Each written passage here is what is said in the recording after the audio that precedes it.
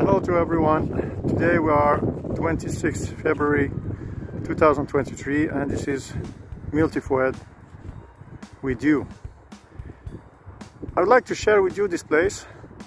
It's called Lake of Vuosaari. You can see the lake is totally frozen. It's totally frozen and there is a road. People are walking and cars pass away also, you can see here. It's in the city of Helsinki itself and one of my favorite places when I like to recover sometimes when I have some time. Try to remember this name of Vuosaari Lake, Lake of Vuosaari, same, because I would like to back here in maybe spring or better summer time, and you will see how it will change. Something very, very special can have a piece of calm here.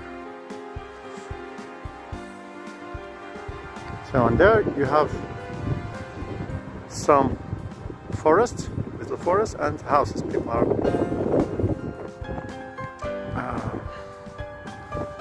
there in these houses. Yeah, live there. Can you imagine? Everything will change in a couple of months. Birds will back water, etc, etc. Now let's walk a little bit. It's a kind of little park.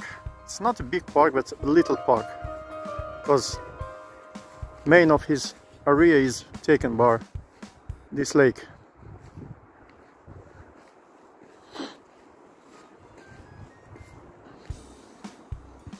By the way, don't forget to put some likes. Share this video with others, it will be cool.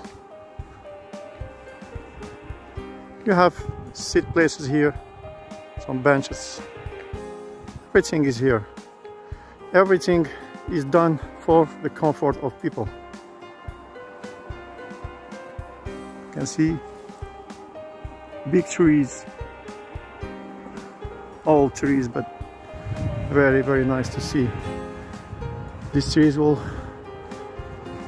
change in green color in a couple of months, of course. Also, you can see here also some of nature. This is a little part of Finnish nature. And then here, if you want to be more near to the lake, you have this kind of bridge, and there are some benches you can sit in.